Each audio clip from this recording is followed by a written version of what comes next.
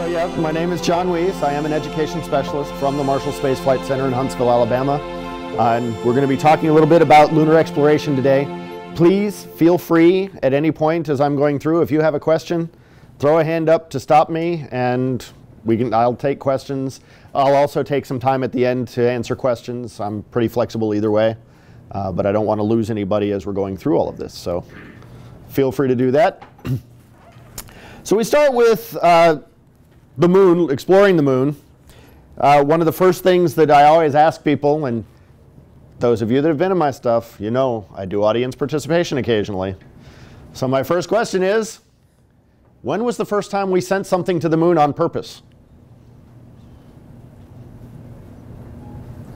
The 60s. The 60s. That is a reasonable guess. He says 63. He's going to narrow it down for me. When? 82, a little earlier than that. It was actually in the 60s range. Actually, turns out the very first time that we sent something to the moon on purpose was 1961. That was the Ranger program.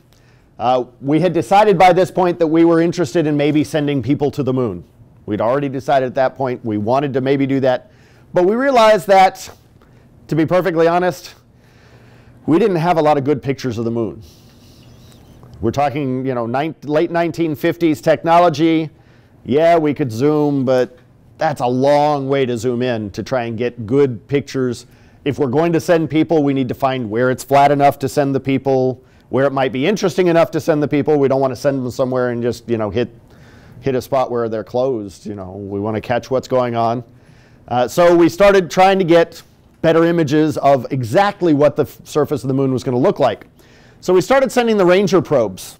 The Ranger probes, basically the way that they worked to get better pictures back then, what you did was move closer. So we launched a probe at the moon, and as it headed in, let me see if I've got a laser. Yay, I have a laser. Okay, so it has cameras down at this end, radio dish to send the information back to Earth, rocket at this end to accelerate towards the moon. The closer you get to the moon, the better the picture is, the more resolution, higher resolution, more detail that you can see. One slight problem with that. The words at the bottom. If you're heading for the moon, from Earth you have to be traveling at least 11.2 kilometers per second. That is relatively quick. So to do that, and then hang a left right before you hit the moon, not going to happen. So all of the images from Ranger actually are slightly marred in that right where that crosshair is, there's now a small debris field that used to be a Ranger. So while it's an interesting way of imaging the moon, not the best way to image the whole moon, especially not if we want to land people there, because then it turns out that all the spots that we've imaged have a small debris field and you can't land on top of the debris field. So we had to come up with a better way. Plus, by 65, we had astronauts that were possibly volunteering to be those people going to the moon. They were a tad nervous about the fact that everything we'd sent to the moon had impacted the moon at high velocity. They were pretty much not interested in that mission. So we needed to prove that we could both land on the moon more gently and at the same time that we could get good pictures right at the surface without just slamming into it. So we moved to the Lunar Surveyor Lander series. We landed a few vehicles on the surface of the moon. The nice thing about these is that they had a mast up here with a camera that could be rotated around, so we could take multiple images. We send those images back to Earth. They print the images as pictures, and then in the Photoshop, I know this is going to be weird for some of you younger people, but there really was a thing called the Photoshop, not just Photoshop. It was a warehouse with big white tables and lots of good lighting where they would line up all the pictures and create a larger panoramic picture of what the lunar landscape looked like, which is why you see these sharp edges here. Those don't actually exist on the moon. They're just the edges of the photographs that they made. Now, this is an image of a Lunar Surveyor Lander. It is not, however, a Lunar Surveyor Lander on the moon. Can anybody tell me how we know that? The sky is blue, which generally indicates an atmosphere. Very difficult to find on the moon. What else? Yeah, this nice dark line right here we like to refer to as the Atlantic Ocean. Also not found on the moon. Anything else? The moon is not orange, brown, and tan. The film that we sent to the moon from the very beginning was color film. The moon is black and white. So if you see color on the ground, it's not the moon. This actually happens to be an engineering model of the Lunar Surveyor lander on Cocoa Beach. It did not pick surface. Well, and that's the other one that most people don't catch on to, so I'm glad you picked up on that. If this was the Lunar Surveyor lander on the moon, who took the picture? Makes no sense to land them right next to each other, so we know this has to be. Actually, this is part of a series of images that were taken of that Lunar Surveyor lander. The first one they could not use and wouldn't let us use for any presentations, because right over here was a young lady in a swimsuit kind of looking over to see what they were doing. I only saw it because I met one of the engineers who worked on it, and he said all of the engineers who worked on it had a copy of that image because she wasn't unattractive. And they're like, no, we need our picture of the lander. That's it. But we needed to see more of the moon. So we started orbiting the moon. 66 to 67, we orbited the moon with the lunar orbiter. We were able to image 99% of the moon, almost the entire backside of the moon, the front side of the moon. What we didn't image completely were the polar regions, and this is only because the orbiters, the orbit that we put them in, didn't go directly over the poles, so we didn't get to image that part. But from those images, we were able to create full hemispheric panoramas of the moon at higher resolution. We imaged the entire moon at 6-meter resolution and certain areas at 3-meter resolution so that we could select those for possible landing areas. Now, these maps that we generated from the lunar orbiter are actually the maps that were used to then name all the different parts of the moon. NASA did not do that. That is not our job. There is an organization called the International Astronomical Union, and their job is to name things in space and make determinations about what their classifications are and all of those types of things. And it was the IAU that actually did this. They held a special meeting where they took these large maps of the moon, these hemispheric maps, and they came up with the naming conventions that the large semi-smooth areas that we call mare would be named after states of mind. The highlands, the whiter, lighter areas would not. They would be named for various people, and some of the craters are named for people depending on what's going on. Interesting thing, one mare on the far side of the moon, or you could call it the back side of the moon, the side that never faces us, is actually named, because mare means sea, so if we write it in English, you've heard of the Sea of Tranquility where we landed with Apollo. There's one on the backside that's actually called the Sea of Moscow, which violates the rule a little bit. But what happened, the story behind that is that actually while they were doing this, this convention, and they were on the backside of the moon and they hit this small mare, the Soviet, back then, the Soviet delegate asked for the floor and was given the floor, and he suggested the name the Sea of Moscow. And of course everybody, that's against the rules, you can't name it for its states of mind. And he said, but you don't understand. Moscow is a state of mind. And apparently it amused enough people that it passed. So there is actually a Mare Moscoviense, the Sea of Moscow, on the backside of the moon. It's the only one that is not a traditional state of mind. I'm still trying to figure out how that didn't prompt the US delegation to get a New York state of mind in there, but they didn't manage it. So we're stuck with just the one, the Sea of Moscow, on the backside.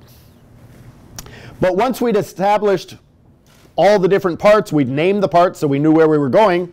We then had to decide where we were going. We decided to land near the equator on the side facing the Earth. We needed the side facing the Earth for communications. On the equator just gives us better lighting. And so that's what we decided to do. And we moved into the various programs, specifically the project that took us to the moon? Anybody know the name of the project that took us to the moon last? Apollo. Apollo. Okay. So we had the Apollo program. Now we started with practice in orbit. Before we landed on the moon, we actually went to the moon twice without landing on the moon. So we first started with the command module just in orbit around the Earth with Apollo 7. Then we moved to Apollo 8 where we took that command module all the way out to the moon. This is not the path they took. That's the 8 for Apollo 8. Apollo 9, we practiced with the lander and the command module docking and undocking around Earth in case we had problems. And then we moved to Apollo 10 where we did that same practice, docking and undocking, but in orbit around the moon. Now, interesting fun fact, little backstory things. See that flame right there on that patch? That's the only flame that that ascent module could ever have had. That is the ascent module. The lander feet would be at the bottom when it went down. We leave the lander part, just take the top part back up to the command module. But they were not given any fuel in their ascent module. They were given a mass equivalent to the fuel. I believe it was actually ping pong balls because it has roughly the same mass as the fuel we used. But they were told in no uncertain terms, you guys don't have any fuel in your ascent tanks. Because headquarters knew these guys. All of the astronauts for the Apollo program were fighter pilots, test pilots, push the envelope kind of guys. And headquarters was pretty sure if they had that fuel, Apollo 10, which was not scheduled as a moon landing, would have been a moon landing. So they didn't give them any fuel. And they told them, you don't get any fuel. So because they were a little cranky about that, on their mission patch, because the astronauts get to design the mission patch, they put a huge flame underneath their ascent module because they were sure that it was going to, at some point, it was going to need flame. So they put it on their patch. Now, I will tell you before you start feeling too bad for these guys, in later interviews, every one of them was asked, if you'd had fuel in the tanks, would you have landed? And every one of them answered, yes. So don't feel too bad for them. Headquarters knew what they were talking about. But that led us then to being able to land. Maybe. Here we go. So this is footage of the second man to step onto the surface of the moon. You'll understand why I know that for sure shortly. But just a quick thing I want to point out. In a minute, you're going to see he gets to the bottom of the ladder, but he's not actually at the surface yet. And so he's going to jump down to the surface. He's still not on the moon at this point. He is standing on the footpad of the lander. He's going to practice jumping back up. Missed. He's got to try again. It's a 3-foot jump. Wearing a full spacesuit. Now, yes, he's on the moon where gravity is 6 times weaker, but that suit on Earth is about 250 pounds. It was not light. He's still not on the surface, but you're about to find out why I know this is the second guy. Because if it's not, he's about to be really surprised.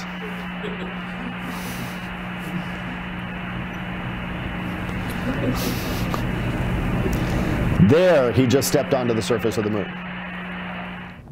Now, why in the world would we make the ladder 3 feet too short to make it to the ground? We didn't. They did. I know that sounds a little strange, but here's the thing. The lander was designed such that we were supposed to use fuel, or the astronauts were to use fuel to get about 10 meters from the surface and then cut the engines and let it just drop. We put crumple zones on the legs that were designed just like a car's crumple zone to absorb the energy of impact and crush down, which would lower the bottom of the ladder down to the surface of the moon. But I described these guys. What were they? They were fighter pilots, they were test pilots. Crashing, not so much in their repertoire. So every one of them, every mission we had, they landed under fuel. They used the engines and just cut the engines back further and further until they actually landed. Fine, but that means the crumple zones don't crumple. And so you have a 3-foot jump to the bottom rung of the ladder. because you refused to crash land, even though we told you to. That's why they had to do that. But we thought there was a chance they would have to do that. So before they could go on a mission where they were supposed to land, they had to prove to NASA that wearing that suit, they could jump that high on the moon. So what they did was they put a suit that was about a sixth, they actually put a backpack on them that was about a sixth as heavy, and made them jump 6 inches onto a step, just holding on with one hand on the wall. And they had to be able to jump onto the step repeatedly, and then actually go running for a little bit and come back in and jump up on the step the first time, to simulate having gotten a little fatigued from walking around on the moon before they could do that, to prove that they'd be able to jump up to that bottom rung just in case it didn't crumple or they didn't crash land. Turns out that was a good idea because they refused to crash land. So the missions where we actually landed. We had 6 missions that we landed people on the surface of the moon. Apollos 11, 12, 14, 15, 16, and 17. Yes, I skipped one. It was supposed to land, but it didn't. It had problems. We'll talk about that in a minute. But in all cases, all 6 of those, 3 people went to the moon. 2 people got to go down to the surface. 1 person got to be the world's loneliest person. Although they weren't on the world at the time, but still. Because they were as far from the Earth as anybody ever was. And when you're on the far side of the moon, you can't talk to anybody on Earth. It's not that it's a rule, it's just line of sight is required for communication, and the moon was in the way. So for about 22 minutes, they were alone, as far away as you could be. Their options were to look at the surface of the moon or look out into space and realize just how far away they were from anything else. All of them indicated that they got a little nervous around minute 21, and if nobody answered them the first time they called, as they came around the edge of the moon, they got really nervous until somebody called back. But so we spent about a day and a half on the surface of the moon each time, and then got in the ascent module and headed back up. Reconnected with the command module, and then that all comes back to the Earth, splash down in the ocean, get a big ticker tape parade, have lots of fun. Except for Apollo 13. With the famous phrase, "Houston, we have a problem." What happened with Apollo 13 is on the way to the moon, there's a procedure they needed to do to refresh the air in the capsule, because there's only so much air you can carry inside the capsule. By the way, the Apollo capsule, this room here, you could fit at least 3, possibly 4 Apollo capsules in this room. They got to spend 3 days going to the moon in it, 3 days coming home, and then one guy got to spend the extra day and a half just orbiting around in it, where he had lots of room to move around. But they had to carry spare air. The way we carry the air is we supercool it, compress it down to a liquid, and stick it into a tank as a liquid. Unfortunately, we cannot breathe it that way. We call that drowning. So we need it as a gas. The way they make it a gas is they vent some of that liquid into a mixing tank, paddles spin around, warm up the liquid until it becomes a gas again, and then they vent the gas inside the cabin and they have fresh air. They were doing that process when an external overpressure valve failed catastrophically, which is NASA talk for it blew the mess off. And when it blew off, the gas that they'd created decided to leave through that hole, because physics works everywhere. And because physics works everywhere, when the gas left that way, it pushed the vehicle that way and started into a spin and pushed it off course. Yay! So the astronauts, now this is the impressive part to me. The astronauts immediately recognized something was wrong. That's not impressive. Anybody would have noticed they were suddenly spinning. But they immediately jumped up, grabbed hold of the controls for the maneuvering thrusters, and started working to stop the spin. Very, very calmly just started doing their job. There were alarms going off all over the place in Houston. People in Houston were losing their minds, trying to find out what's going on. They're hollering up, calling up to the capsule. What's going on? The guy who was talking to the capsule, or talking to Houston at the time, is the guy who was on the jets. He at one point just reached up and flipped off the earphones so he could concentrate, and another astronaut grabbed the earphones and put them on and started doing the talking. They got control of the spacecraft. During that event, none of the astronauts' pulse rates got higher than 1.25 normal resting pulse rate. At Houston, 3 people were treated for their hearts were racing so fast that they needed medical attention. The astronauts, now, 10 minutes after they had control, all of them spiked to double. But they concentrated during the job, just did the job, and then they worried about it. Unfortunately, in doing that, they used up all the maneuvering thruster fuel, or a vast majority of it, which meant that when they got to the moon, they did not have the fuel necessary to dock and undock the lander and the ascent module. So instead, they had to simply go around the moon and then head on back home. Everything's cool, we're heading home, yay! Except partway back home, they realized that the carbon dioxide filter was full. The only spare carbon dioxide filter they had was for the lander. It was the wrong size and shape. So they had to build an adapter to fit the new size filter into the old size filter spot. The fun part of that is engineers on Earth had to figure it out first and then communicate it up to the astronauts without pictures. The way we set the communications up for those missions, we had two-way voice, we had one-way video from the capsule to Earth, not from Earth to the capsule. They didn't have a monitor to even look at them. So they had to write the directions and couldn't say, like this. They just had to write directions and have the guys build it. They did a good job. They actually, well, we brought them home, alive even, which was a bonus. Now this is also a picture of what I refer to as the luckiest unlucky or unluckiest lucky guy, I can't decide which way I want to say it, in the Apollo program. One of those astronauts, a gentleman by the name of Frank Borman, is the only Apollo astronaut that went to the moon twice and did not get to walk on the moon. He was obviously supposed to walk on 13, but they didn't get to land and walk. I say he's the luckiest unlucky guy because while he didn't get to walk, he got to the moon twice and I have not yet been. And I think that's terribly unfair.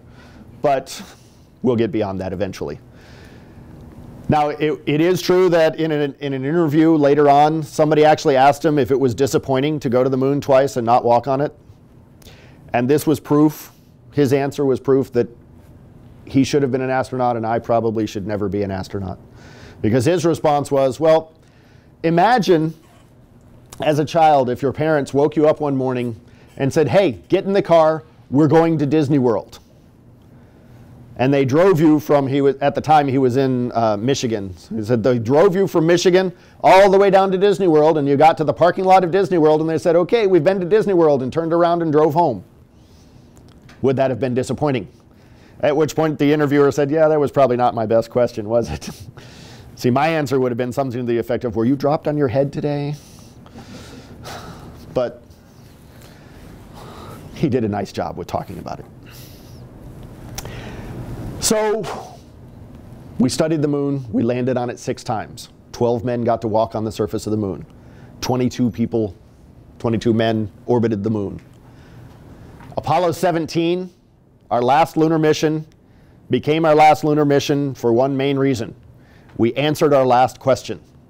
The only reason we got to go was we had questions about the moon that we needed people to answer.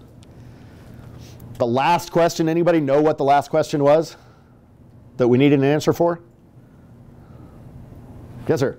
Is it possible we can live on the moon? That's a wonderful question, but it was not one of our questions. Oddly enough, that was not our, we were pretty sure we'd be okay with that, but that wasn't a key question that we were studying.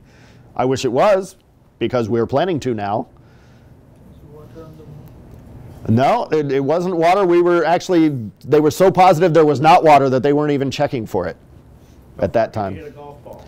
That's a reasonable question too, but not actually. You ready? This cracks me up. The question that we needed to answer, the last question that we got an answer for was, were there actually volcanoes on the moon ever? And the answer is yes. There were once volcanoes on the moon. And the reason we got that answer is because during the Apollo 17 mission, they found orange soil. Which kind of, okay, they found orange soil. What's that mean?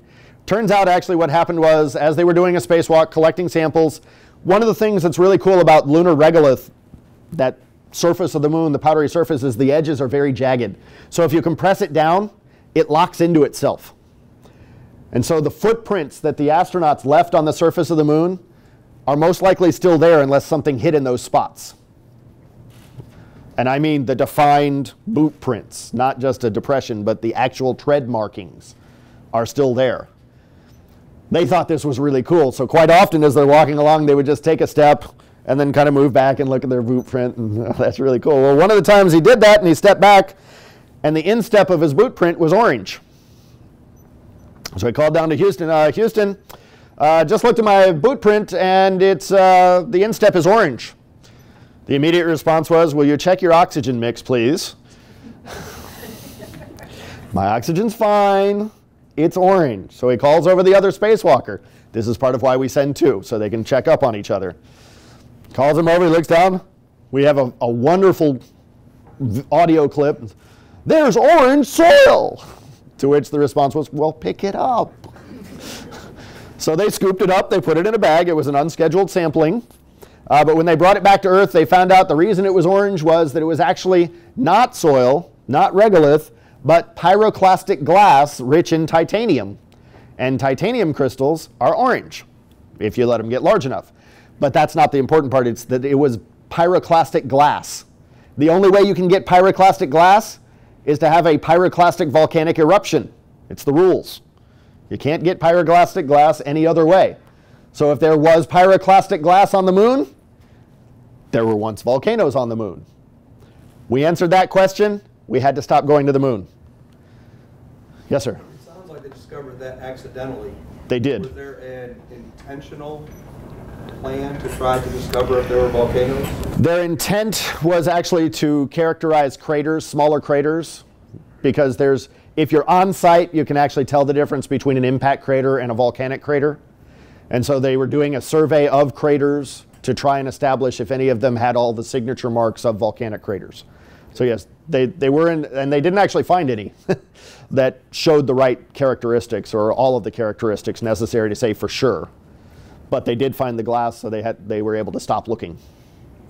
Yes, sir? Why was that an important question? It gives us an idea of the history of the moon. Because the moon is too small, as far as we understood it, the moon was too small to have volcanoes. To have a molten core, to have a molten mantle, to get volcanoes, you need something fairly large for gravitational heating to keep it warm. The moon isn't big enough for that. What we have figured out since that point is that it actually turns out the way we got the volcanoes is very large impactors that when they smacked into the moon transferred so much energy that it actually melted some of the mantle, the basaltic mantle, and that generated the volcanic eruptions, both fissure cracks and pyroclastic volcanic eruptions. But it gave us an idea of the history and how the moon formed and a better understanding of what was going on at that time. At this point, we believe the moon is just solid frozen through. It's just not big enough to hold. It doesn't have the characteristic magnetic fields to have or to indicate it's liquid anywhere. So we're pretty sure it's solid through at this point.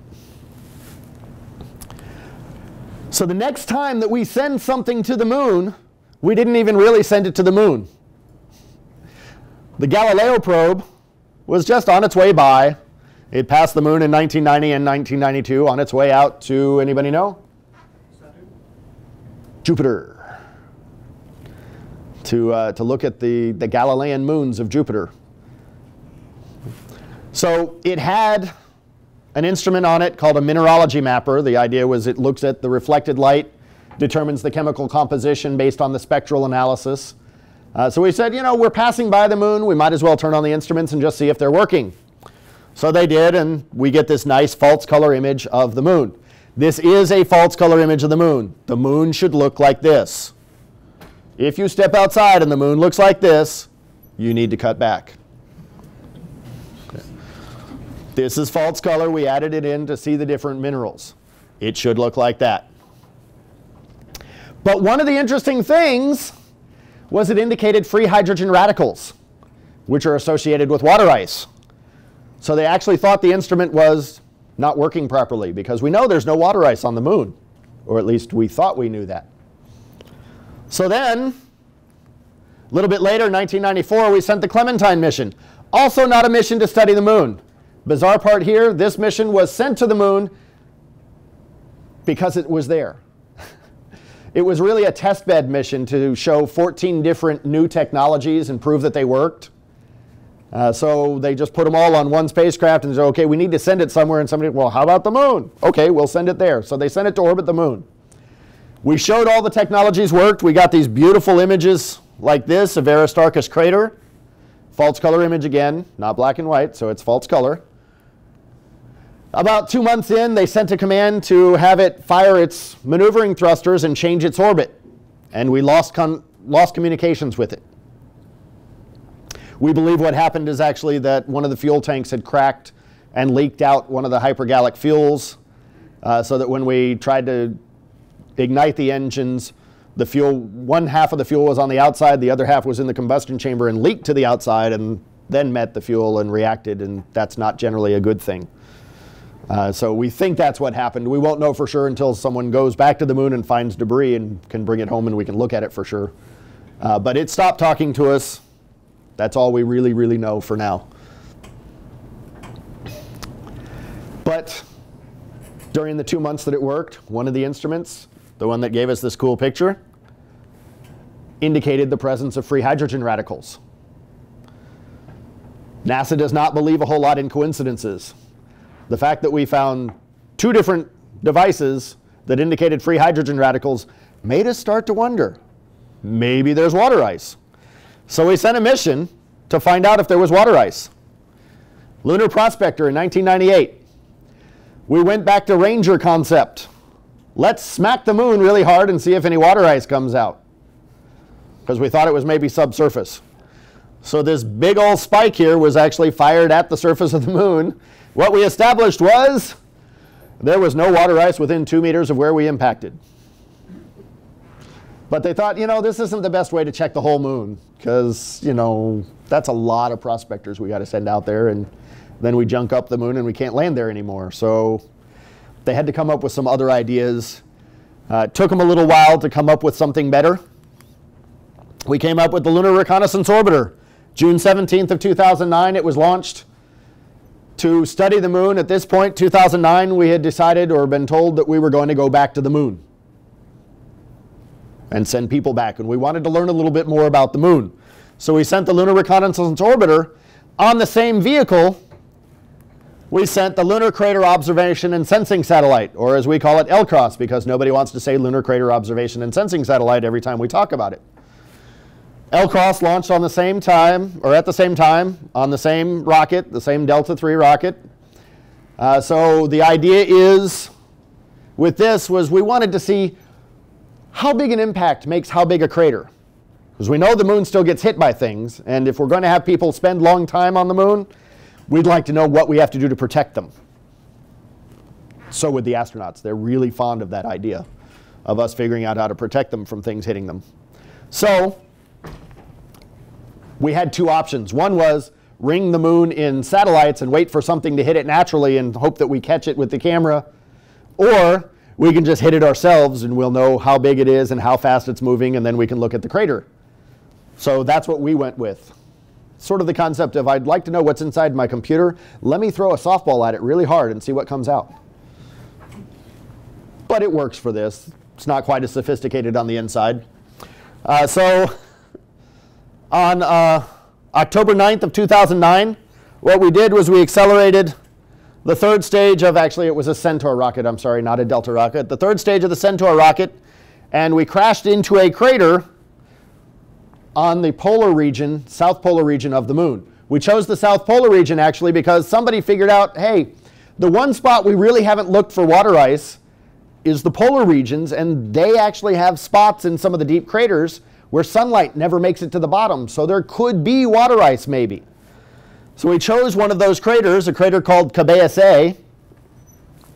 And October 9th, 2009, we impacted crater Cabeus A with the third stage of the Centaur rocket. It hit right about there. Well, that's a blow up of this area, but it hit right about there. What you don't see in this image, because this image was taken with the following the L-Cross satellite or spacecraft, but L-Cross impacted right about there. Because again, it's really hard to hang a left. And the idea was we were actually flying L-Cross through the plume of debris that was ejected out by hitting it with that third stage of the rocket. This was supposed to be visible to the naked eye when it happened. Now it happened at about 4 o'clock in the morning Central Time. I know this because I was standing outside with binoculars looking at the moon at 4 o'clock in the morning waiting to see this plume of ejecta. Turns out it was brilliant in the infrared. It was not visible. So I was standing out in the cold of October 9th at 4 o'clock in the morning so that I could find out you can't see anything. But the really cool thing was when we passed through that debris cloud and analyzed it real quick and sent the information back, we found water ice. We expected to find enough water ice that if we had collected it and melted it down, we could have filled a water bottle, your standard water bottle. What we found was there was enough water ice that if we had collected it all and melted it, we could have filled a 5-gallon bucket. This is really, really exciting because water ice on the moon means we don't have to carry water up or as much water up. Water is one of those things that if we're going to send people, we kind of need it. People are very fond of having water. So fond that if you don't let them have it for 3 days, they tend to die on you. So we like that. Plus, if you have extra water, you can break it down into its constituent parts, hydrogen and oxygen. That oxygen stuff is kind of, we're fond of that too. We like the oxygen stuff. The breathing thing is really cool. 9 out of 10 astronauts refuse to work if you don't let them breathe. The 10th one just passes out. But also, the hydrogen and oxygen are rocket fuel. So we can refuel rockets from the surface if we can mine that water. So there's lots of really cool things that we're interested in, which has set us up for, we're going back. A large part of NASA's exploration campaign, now called Back to the Moon and On to Mars, which is a direct offshoot of Space Policy Directive 1 signed by President Trump in 2017, December of 2017, says that we will develop an innovative and sustainable program of exploration and begin with missions beyond low Earth orbit. Well, the next place to go beyond low Earth orbit is the moon. So we're going to do that. 2020, we are going to send an Orion capsule, the new crew capsule. We're going to send it without a crew, but we're going to send it to the lunar vicinity in 2020. That will either be done on an SLS, which is our new heavy lift vehicle, or they're talking about now maybe possibly trying to accelerate the timetables a little bit and actually sticking that onto a commercial vehicle, a commercial heavy lift vehicle, as we're continuing our checkouts of the SLS to maybe launch a little bit sooner. We don't know whether that's going to happen yet or not. If it goes on SLS, it'll be somewhere around June of next year that we send that mission. And then by 2023, people back in lunar orbit. And the late 2020s, somewhere in the range of 2025 to 2026, we're putting boots back on the surface of the moon. Okay. To do that, we're going to have to do a few other things. We have a plan. We always have a plan. So right now we're here. We're capable of sending robots to the moon and onto Mars.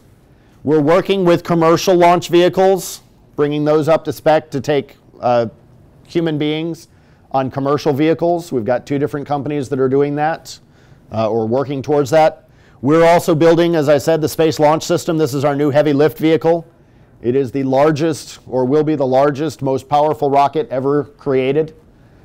In its small configuration, the first configuration, what we call Block 1, it'll be 326 feet tall and capable of carrying 70 metric tons into space.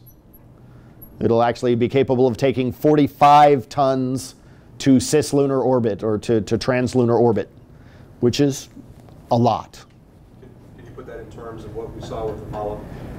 It's about 17% more cargo capacity than the Apollo in its small version.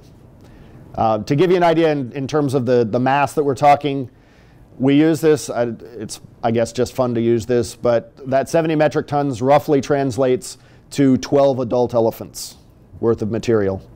Apollo was closer to 8 to 9 elephants worth of mass. And the space shuttle was actually more like 5 to 7 elephants worth. We still haven't sent an elephant up, but we use that as our measurement. We're building the Orion spacecraft. This is a joint venture between NASA and international partners. We've built the actual Orion capsule, and this piece that's hooked onto the back of it that is additional power and propulsion was built for us by the European space agencies. So they're working with us to do this because it's expensive to do this, so we have to work with partners. So we'll do that. We're also working on this, or going to start working on this. It's called Gateway. It is an orbital platform. It is not a space station, although it will have living space and laboratories on it. It will not be manned continuously, and it will not stay in a single orbit. It has a new propulsion system called solar electric propulsion, what we call Hall engines. So it takes xenon, ionizes the xenon, and then uses electric fields to accelerate ionized xenon particles out to provide thrust. And it will be able to move around and pick where it is over the surface of the moon. We'll use that as our gateway, which is why we have the name Gateway for it. So the Orion capsule will go to Gateway, and then they'll either use a lander to go down to the surface of the moon and back, or they'll transfer to a larger vehicle and go on out to Mars. That's what we're looking at right now as our infrastructure. But you can expect that by the mid to late 2020s, we have boots back on the moon for long-term, long-duration investigations. The last time we went to the moon, we stayed for how long? Pop quiz. About a day and a half. That is not a lot of time. We did not stay long enough to dig through all the regolith down to the bedrock. We weren't even there long enough for that. We're now talking about missions that are possibly 6 months on the surface of the moon before coming back up. That should be enough time to dig down through the regolith. It's anywhere from 2 meters to 20 meters thick, but if we pick a 2-meter spot, we ought to be able to dig 2 meters in 6 months. If we can't, then the astronauts have been gold bricking. So we're pretty sure we can pull that one off. But again, we're going to do that. In order to do that, we're going to need the new vehicles. So this is an artist rendition of the SLS, the Space Launch System, in the Block 1 configuration. This is a crew configuration. You can tell that by the pointy spike on the top. That is the launch abort system. That launch abort system we're going to be testing this year. In April-May timeframe, we're going to do a full test of the abort system. We're actually putting it onto a booster rocket that's being built for us by Orbital ATK. They're going to launch it, and when they get it up to speed, they're going to ignite the separation system, and it's going to yank an Orion capsule dummy off and make sure that that all works before we put people inside. We're very, very fond of making sure things work before we put people into them. So we'll also need, again, that Orion capsule. This is the capsule where the people will be. It'll carry 4 astronauts for 3 to 4 days, depending. This is the piece that's being built for us by the Europeans. And just to give you an idea of the evolution of that rocket, this is the first version of it. It'll have a maximum thrust of 8.8 million pounds. It'll carry 26 tons to translunar injection. Then we go to cargo form. No people on this, so you don't need the pointy thing. We don't worry about taking cargo off the rocket if something's going wrong. Then we move up to the Block 1B and the Block 1B cargo. And then we move up to the Block 2, where we now jump up to 11.9 million pounds of thrust. That's where we'll send supplies on all the way out to Mars, possibly. We'll be sending pieces that'll land be landed on the moon to act as habitats for the astronauts, things like that, using the Block 2 and possibly the Block 1B configurations. So at this point, we have time for questions. Any further questions you have? There is no way I've told you everything you wanted to know. Yes, sir.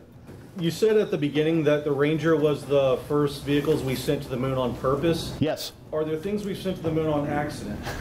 Not really. I just like to say it that way to make people wonder.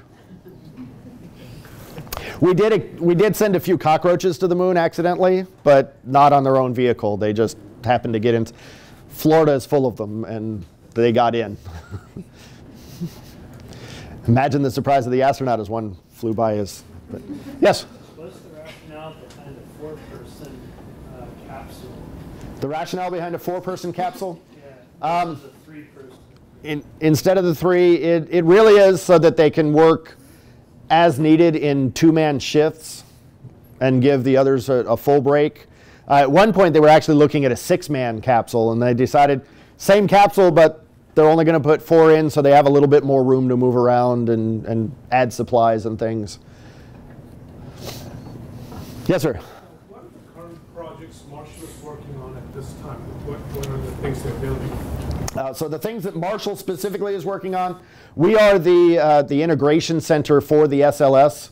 So the whole SLS project, all the different places that are working on pieces, all of those are being integrated through Marshall. So we're making sure that this piece will mate to this piece when we put the whole rocket together down at Kennedy.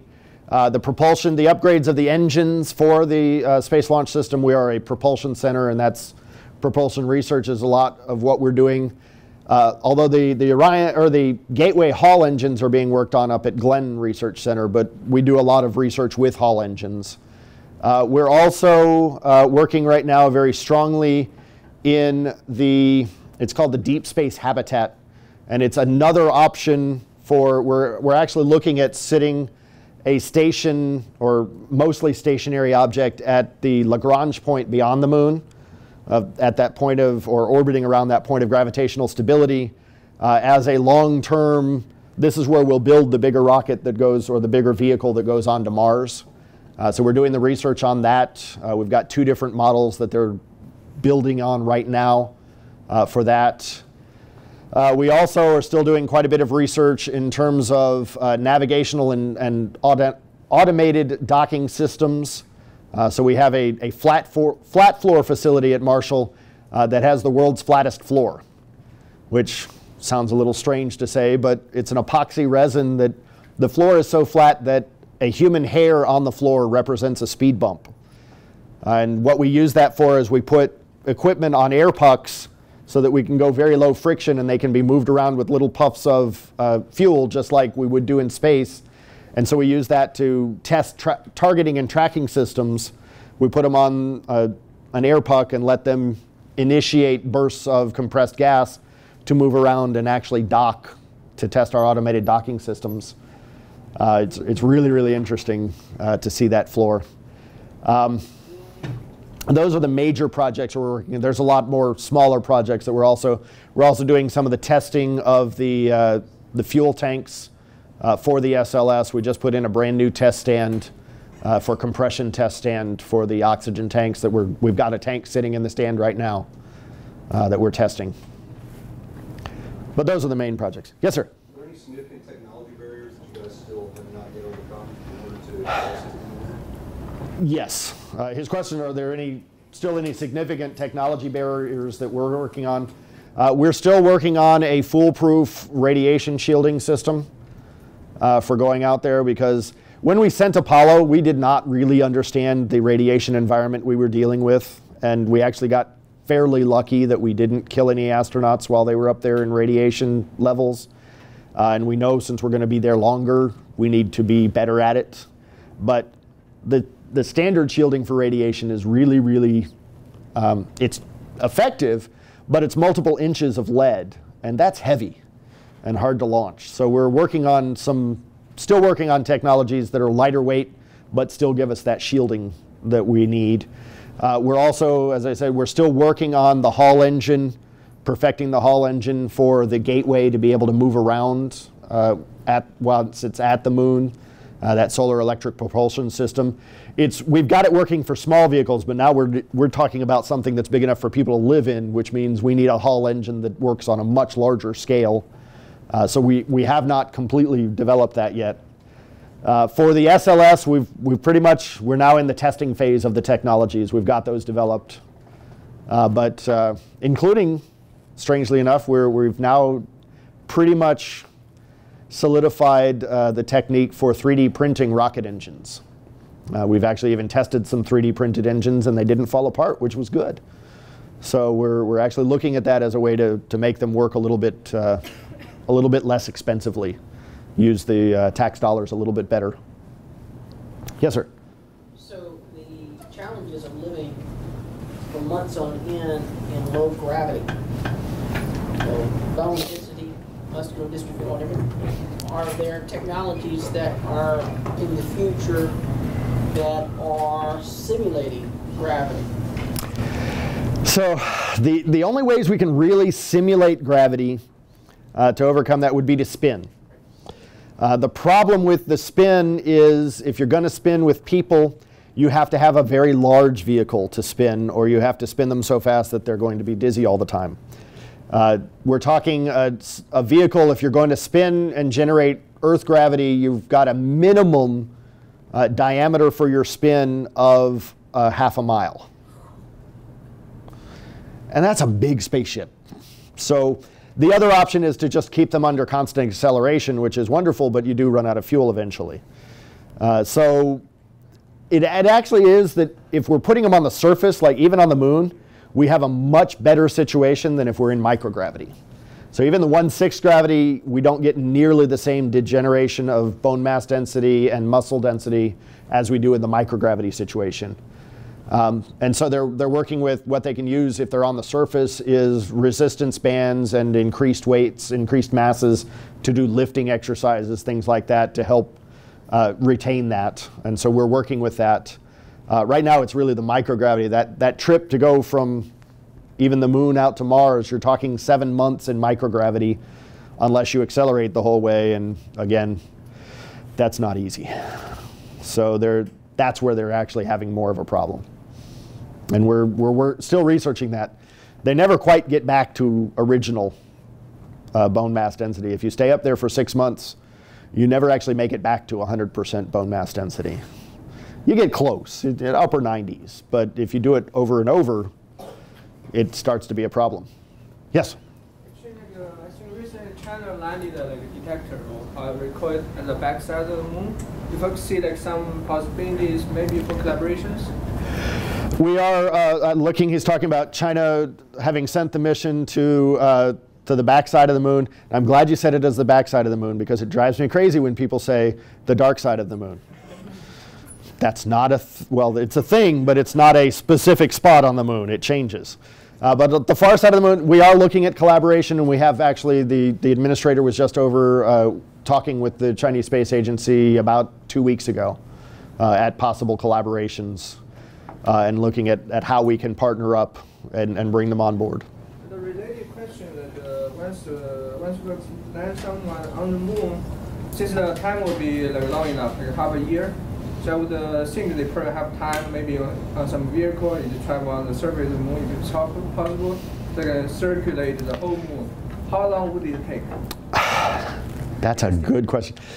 So he's asking how long would it, if we just took and drove around the circumference of the moon. Right now, the vehicles that we most recently used on the moon, which were the rovers back in the Apollo era, they had a maximum speed of 5 miles an hour. So you got to factor the circumference of the moon and the fact that you will have to divert around some craters and things. It's going to take a while if you do it that.